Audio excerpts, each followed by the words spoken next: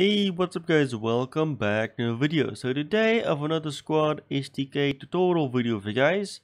And so in this video I'm going to be showing you guys how to create a mod or your first mod, and also show you guys a few things that you need to do after you've created your mod that you have to set up. Otherwise there might be a few things that doesn't work.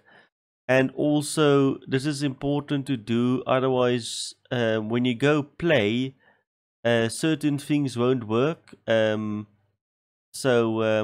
that said, let's get to it. So I've already created a test mod again, this is the fourth time recording this video because I mess up every time.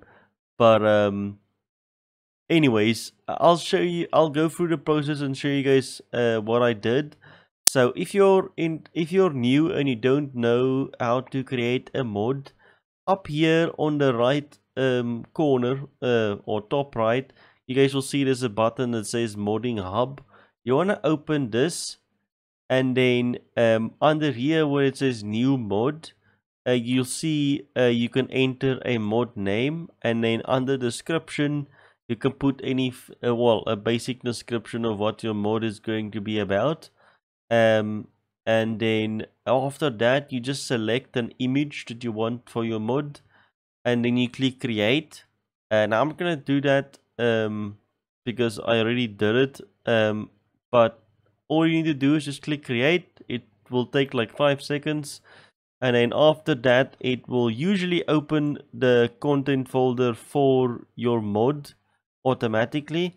But if it doesn't, just look here on the left. If you don't have this window open, up here you guys will see it says show or hide source panel. So you basically click on this and it opens like a panel of all of the folders of the SDK. And so then you basically just scroll down. Usually it's at the bottom, or depending on what your mod's name is.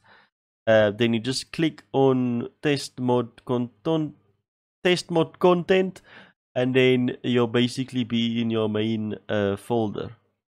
So because of the new system that they brought out in this new SquadSDK v2.0, things work a little bit different. And then so you need to do a few things where you specify the paths to where your faction settings are, and faction setups, and where your map levels are, and all of that stuff. So how you do this is you want to open your project settings. Now I already have it open here, but if you don't know how to open it, just go to edit and then click on project settings. And then once you have it open, you want to come down under game and click on asset manager.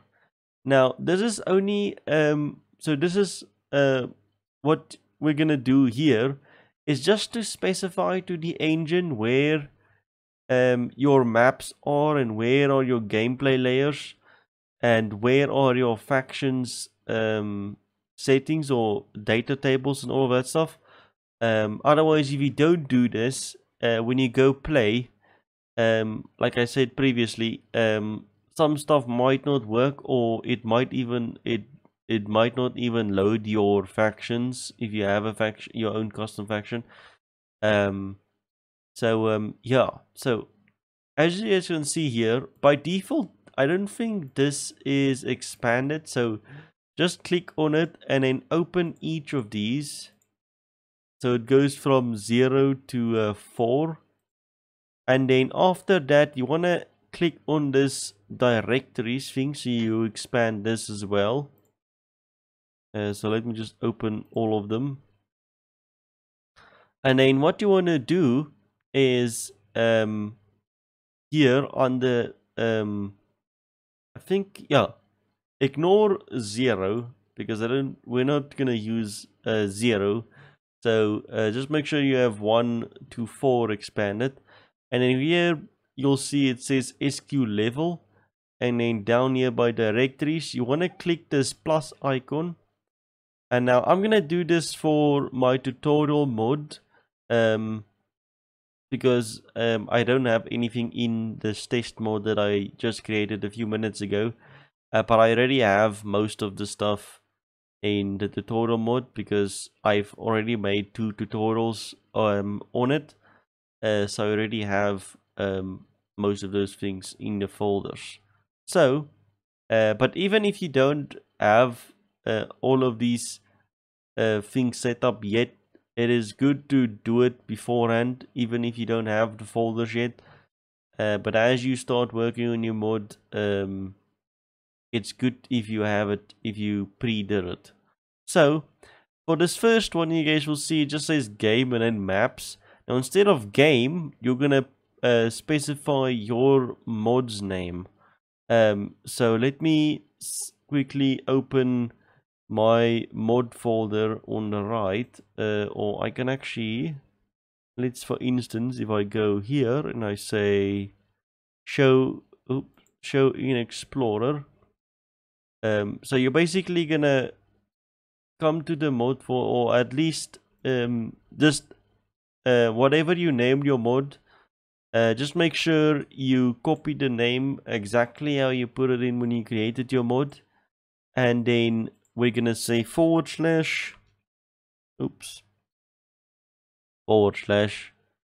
mode / maps, like so. And I'm just gonna copy this first part because we're gonna reuse it. And then same for layers down here, you'll see. So expand number 2, go to directories, click the plus icon, paste that if you copied it, because it's a little bit easier. And then you're gonna specify maps again, like so, because your layers of your map is gonna be in your maps folders also still. And then you wanna come down to number 3, and this is where you're gonna specify the folder for your factions. So this is just gonna be pointing to your settings folder. So again, just put in your mod name or / your mod name. Make sure the name you put in here is the exact same when you created it, and then after that you put another / and say settings, like so.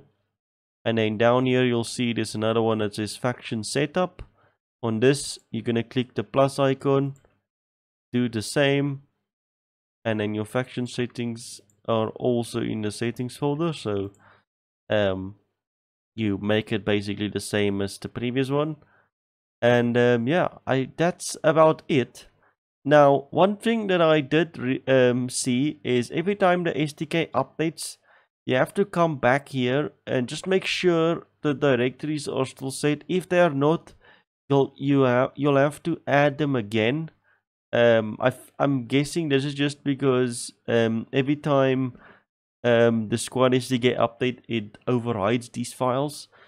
Now I'm not sure if this only happens if they actually changed something of this asset manager, but in case, just every time the SDK update, just come back into the project settings and just make sure your directories that you've set here to your mod are still set.